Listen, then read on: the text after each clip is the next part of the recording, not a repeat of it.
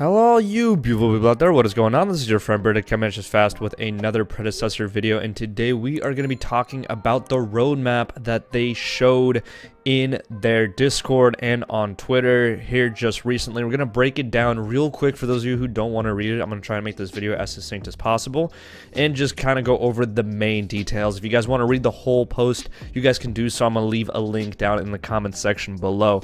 So I want to tackle the first and foremost right now, and that is the road to early access. If you guys have not heard, early access is confirmed for late this year, 2022.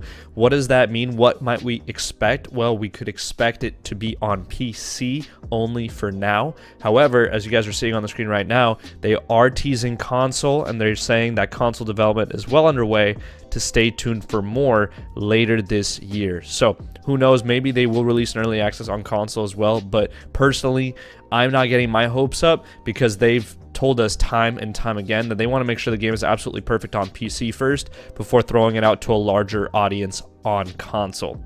They realize that console is really important for the life of this game and make sure this game has a really nice lifespan, and they want to make sure that it's absolutely perfect when it's released. And as you guys noticed from all the tests and all the stuff that they've been ramping up, they are kind of perfectionists over at Omega Studio, so I don't blame them. So that's a big thing, but also they got new heroes and a UI overhaul on the way, which is what I want to focus on. They've also got some interesting stuff like MMR. They're going to be adding internal MMR to the game. We're going to see how that affects it and how they do it. They're going to have to be really smart in how they implement it to make sure it runs well, to make sure the games are very balanced and everybody's having fun. They're going to do small adjustments to the cameras, to the FOVs, to player onboarding audio, the item system in terms of user interface is what they really want to focus on, and as well projectiles just feeling better in the game. But the big thing that I want to cover is the UI overhaul. Before we get to the UI overhaul, we're going to talk about the new hero that they teased. Codename Huntress. This vampire hunter has traveled here for only one reason. We will share more info in the coming weeks and months, and the only thing they show us is this crossbow weapon, which to me screams that this is going to be some sort of carry. That's what this screams to me, is that this is going to be the weapon of the character. Codename Huntress, that's a feminine word, feminine ending, so we can assume that's going to be a female character.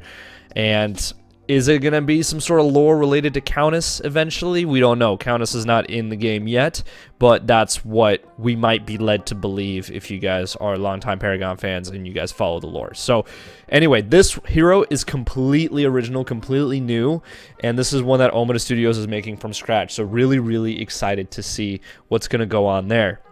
Now let's talk about this UI overhaul, because there's actually a lot of stuff here, and I don't know if you guys noticed from this quick little image, but if you've actually taken a look, the first thing that strikes me is the health bar, and the mana bar being in the bottom left corner underneath the chat dialogue, which is nice, because if you are actually communicating with your teammates and not flaming each other, which unfortunately is probably going to be the other way around for the most part, but if you're actually communicating, you got your text right there, plus you have everything you need to look at. You have your health bar, you have your mana bar, you have all the information you need, the gold, etc. And then on the other corner, you have a new way of showing the items. So it's less cluttered, it takes up less space, smaller icons. You can clearly see which items are your actives, you can clearly see which items are going to be your passives. The number of slots is very intriguing to me, because I see, you know, one slot which I guess is going to be your deliberate slot for your crest. You guys remember the crest that would level up after you've completed certain tasks depending on your role. You have that all the way on the left. You have a few actives there, it looks like, or it could also be passive items going into the active slots. And then you have more slots all the way to the right that are all empty, as a matter of fact, right now. But in total, if you count, you have 1 for your crest, 2, 3, and then you have 5 more at the end there, so you have 8 slots in total. So I don't know if they're gonna let you have even more items. I don't know if that's just because it's a work in progress image and they kind of just left that there and they didn't really take the time to count. I don't know what that is, but that is of note and something that I noticed. And finally, probably the most eye-catching is the roster of heroes that you see at the top.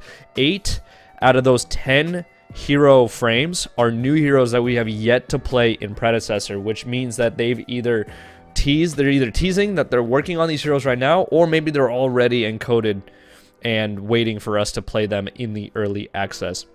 So you have a lot of heroes here. You have Crunch, Decker, Aurora, Boris, and Greystone on the top right there that are new and we have not played yet in Predecessor. And then on the left you have Grim.exe, Kwang, and Morigesh that we have yet to play in Predecessor. Kalari and Sparrow were playable in the last playtest. So 8 out of these 10 heroes absolutely never played before in Predecessor. Excited to see how they change the kit from their Paragon counterparts. Excited to see how they fit into the rest of the game with the new items as well. It's going to be a lot of fun.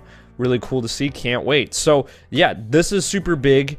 They are obviously trying to plan a big early access release again, like they said, end of this year, so holiday around this year, and console, more info on console later this year as well.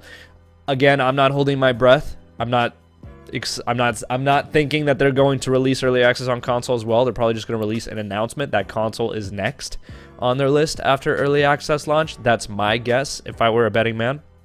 But there you guys have it. That's the quick breakdown on this roadmap that they've released so far as of April 29th. Hopefully we'll see more updates. We'll see if they have another stress test weekend before the closed early access launches. But we will see how that goes. And man, I'm just excited. I really am excited. I do think Predecessor is the fan favorite. And I think Omega Studios, if this were a race, which a lot of people are kind of imagining in their heads right now, would be out in front right now as we speak at this moment in time. I think it's the clear favorite, and I am in full support of what Omega Studios is doing with this game. So hopefully you guys enjoyed this video. If you did, please consider dropping a like, subscribing, hitting that notification bell if you have not already, so you guys never miss another video. And as always, make sure I have a wonderful day. Peace.